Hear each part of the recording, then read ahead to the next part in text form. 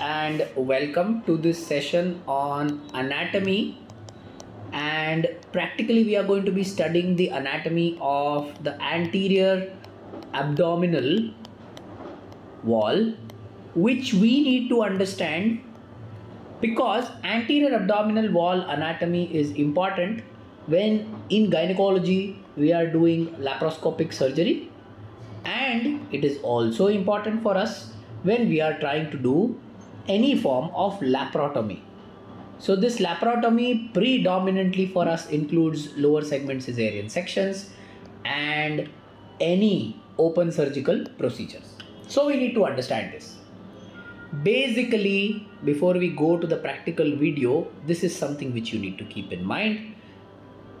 Through the umbilicus, okay, this is how the abdomen would look like.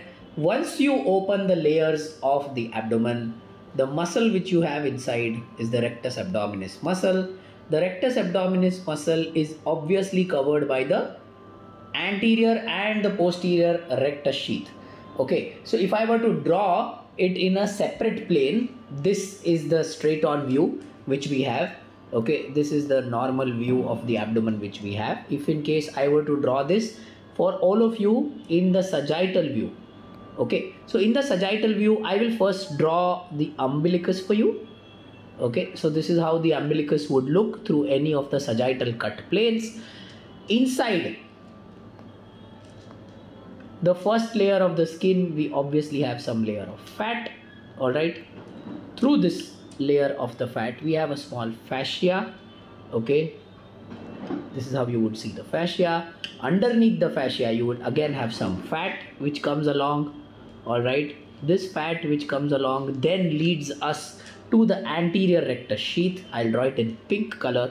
So the anterior rectus sheath is somewhere here. Underneath the anterior rectus sheath, I'll draw it in brown color for all of you. You have the rectus abdominis muscle. These are your muscle fibers. And you have the posterior rectus sheath. So let me again draw the posterior rectus sheath for all of you in pink color because it marks the rectus sheath, and this rectus sheath ends somewhere here. Okay, so what is it that we need to understand? Anterior abdominal wall and especially the region of the umbilicus is a part of this video.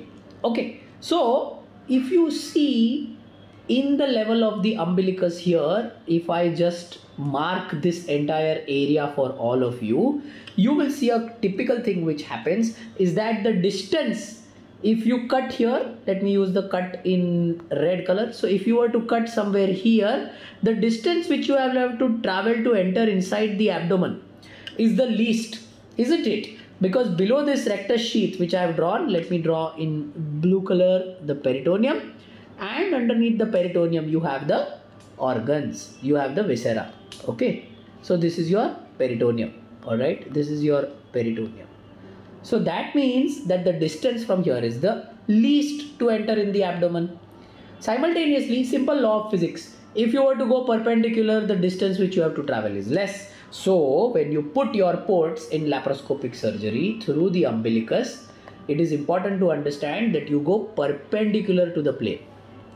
All right, now this basic understanding of anatomy is important of the anterior abdominal wall at the level of the umbilicus when you want to do laparoscopic surgery, because in laparoscopic surgery, if you know this anatomy, you will be able to enter the abdomen safely.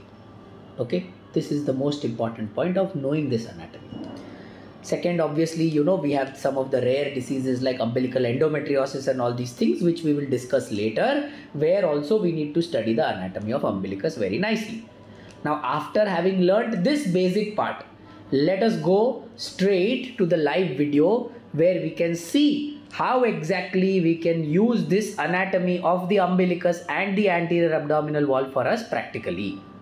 Friends, sometimes when you are doing a diagnostic laparoscopy, you will want to do a umbilical incision. Alright, it is important to understand that umbilicus is one place where all the fascia will come up and unite. So when the fascia will come up and unite, that is the point where your entry inside the abdomen will be the thinnest. Okay, so the least amount of distance will have to be traveled. So one of the easiest things is you can just place an artery forceps and spread the artery forceps. So you will go in the depth of the umbilicus. Now see here. This is the point where it is the thinnest. Vismay, can you come little close? Yeah, beautiful. So that is the point where the entry point is the thinnest. Can you see that? Just make an incision with a stab knife when you want to use an umbilical entry for a 10 mm trocar. So see, this is a 10 mm incision which automatically widens due to the physics and the pressure mechanism of the fulcrum of the artery forceps. Once it widens, you can see that yellow thing which is there inside, which Vismay is now showing beautifully, right? That yellow thing is just the preperitoneal layer. Okay, so if in case you poke slightly inside it, so if you go with this, see, that is the preperitoneal layer. This is an apple trocar. Important to understand by everyone is that your point of entry has to be perpendicular. Okay, do not do this. When you do this, the distance traveled is higher. Don't do that. Keep your entry point perpendicular, and with a perpendicular entry point, if you just enter inside the abdomen, just lift and you enter and you are inside. Got it? This is the simplest way of entering through the abdomen. Okay, and you will have a perpendicular entry, hopefully without any injuries, and absolutely safe. Thank you so much.